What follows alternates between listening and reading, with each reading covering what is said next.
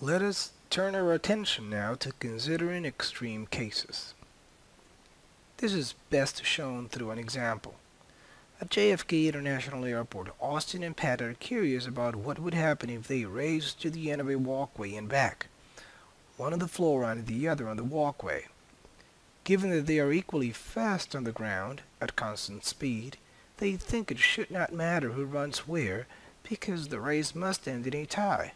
The advantage one gains in one direction will be cancelled when going in the opposite direction. Is their reasoning correct?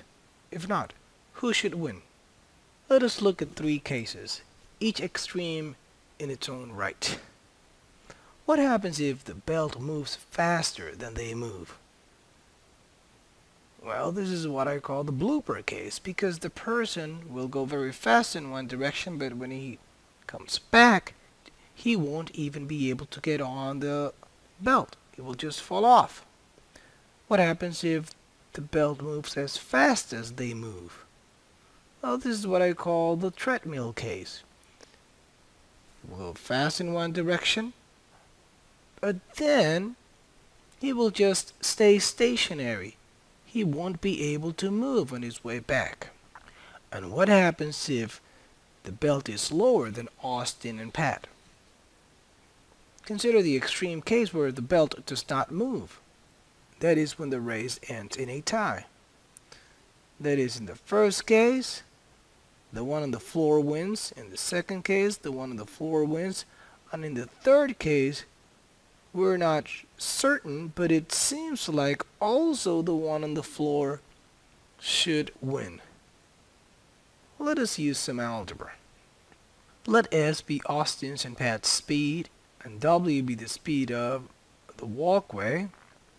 Let capital D be the total distance back and forth. We want to consider the case where S is greater than W. And we also know that the velocity is equal to distance over time for a constant velocity or constant speed. Let T sub W be the time on the walkway and T sub F be the time on the floor. We want to compare TW and TF.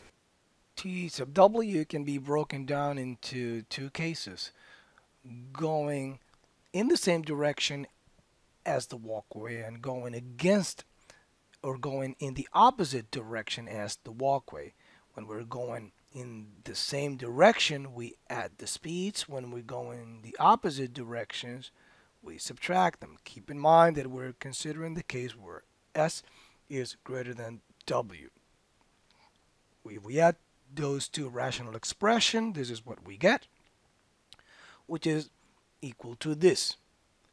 We must compare that to the time on the floor, which is simply the total distance over the constant speed. How do those two quantities compare? Well, this is just the same as comparing d times s squared and d times s squared minus w squared. Since s squared, again, keep in mind that s is greater than w. Since s squared is always greater than s squared minus w squared, we have that this quantity is greater, this quantity is greater, so the time on the floor, the time on the walkway is always greater than the time on the floor, so the person on the floor always wins. Thank you.